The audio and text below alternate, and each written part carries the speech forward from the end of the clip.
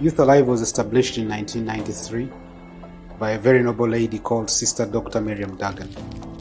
At the time, she was the medical superintendent of Nsambia Hospital, and she saw an increasing number of young people occupying hospital beds, ailing with the HIV virus. Most of them regretting that they didn't live long enough to fulfill their future dreams and ambitions.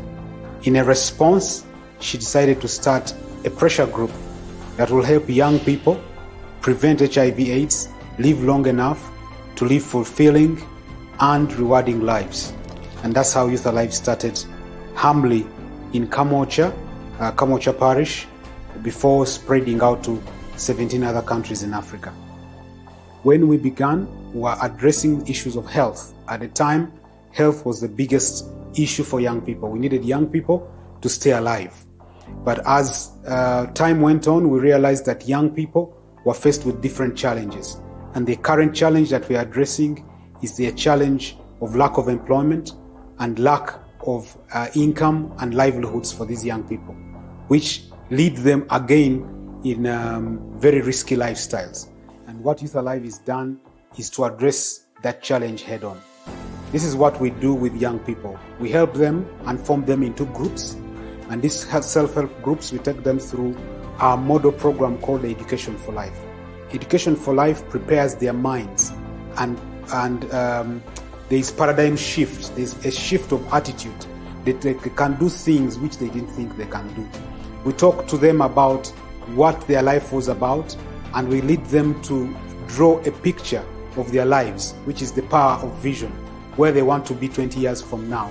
And that power of vision is the anchor of which we help them start establishing steps to achieve those dreams.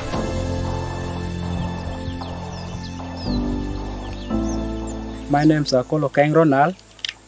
I'm from a group called Myanmar, which was in cohort 2. My youth code was 1. I got the training from Youth Alive Uganda from the facilitator called Ukulu Hambros, of which the topic he taught me, which I liked most, was vision. Now, when he taught me about vision, I started dreaming of myself. How can I plan? How can I have the vision for me to be better tomorrow? So the training really helped a lot because it made us put goals ahead. And now I am now on for my drivings after the trainings. And those kinds of mechanics, I hope with the trainings I'm going to make it, because I can now say I've started well and I'm now pushing on. So I believe I can make it. In these self-help groups, we help young people to acquire skills, practical skills, whether it is hairdressing, whether it's carpentry, whether it's motor vehicle engineering, whether it is mobile phone mechanics. We help them acquire other skills along the agricultural value chains, and also help them to access markets. With these self-help groups, we help them start cooperatives. And these cooperatives help them, especially for those in the agricultural value chain, to batch their produces together and access the market with bulk instead of accessing the market as individuals.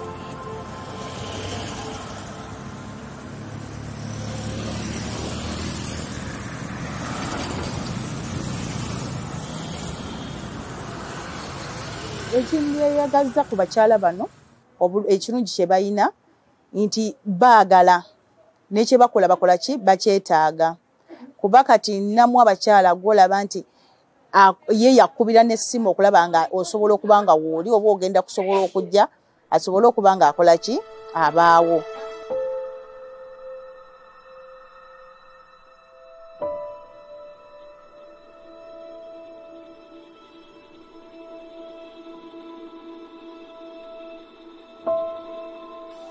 Buli kiseera zinsiika zinyambire kyangwa munonga habwokuba nka nsiiba enzara ntiina ekyokulya konka kunagiiremu kuri chips kunatanka kuzisiika tinkusiiba nzara ninfuna ekyokulya na landlord musasuraho na n'okusiba enviire obwire bumaziremu ninfunayo abakasitoma nsibayo ab'emitwaro nk'ebiri ogumwe n'ekicweka omutwaro nfunayo zo kusasura landlord. We also help young people to be work ready. Many young people might have the skills, but they are not work ready. We help them attain the skills that can make them attractive to employers, keeping time, being honest, having planners, and delivering on their word. And through these trainings, many of these young people have been given apprenticeships in either telecom companies, have been given apprenticeships in other service companies, whether hotel or whether tourism companies. And by this, making them work ready, they also are able to get an income, which income can impact on their livelihoods and impact on their families.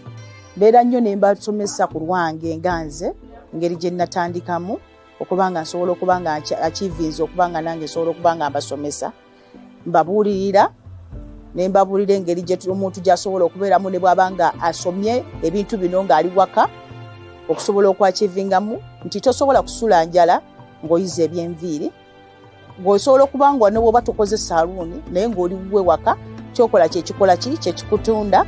Kyova olaba mbawa nnyo encouragement nemba nga mbabuulirira ne babanga bayigira ku nze.